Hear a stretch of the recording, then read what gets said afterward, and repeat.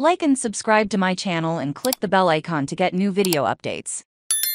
Hats off to Sonny. Last weekend's win over Brighton was questionable in many ways, but Tottenham Hotspur were on the wrong side of countless VAR decisions beforehand, and 3 points is 3 points. Goals fell at the feet of the usual suspects, and for a moment felt it actually feels like everything is getting back to normal. That reality will be tested shortly, with 3 straight wins against the other 3 threats to finish in the top 4. But first comes a visit from Bournemouth, who stopped me, if you've heard this, before sitting in the massive relegation group that occupies almost the entire bottom half of the table. We well past the concept of an easy win for Spurs, and the Cherries will also prove themselves as underdogs. For Bournemouth, it's all about defense, who are bottom of the league in terms of goals allowed this season. Spurs scored 3 goals in the second leg, and multiple goal defeats are not uncommon. The Cherries have had 2 1-0 wins in their last 5 games,